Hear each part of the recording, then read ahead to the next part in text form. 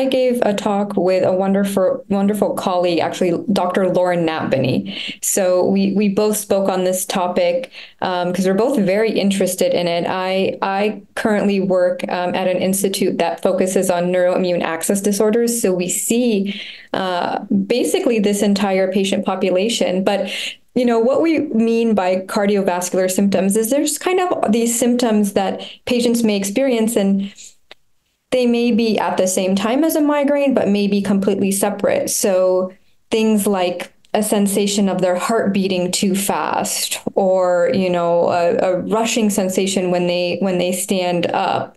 So and just some abnormalities or dysfunction in the autonomic nervous system that actually controls these aspects of the cardiovascular system.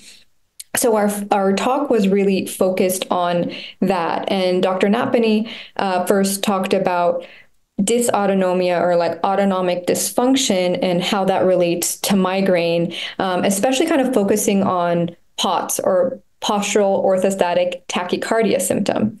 So that increased heart rate that's felt in patients, and the correlation there.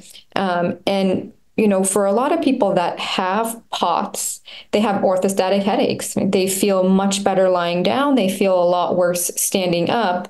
But then, that can get tricky as well, because that's kind of where my portion of the talk took over.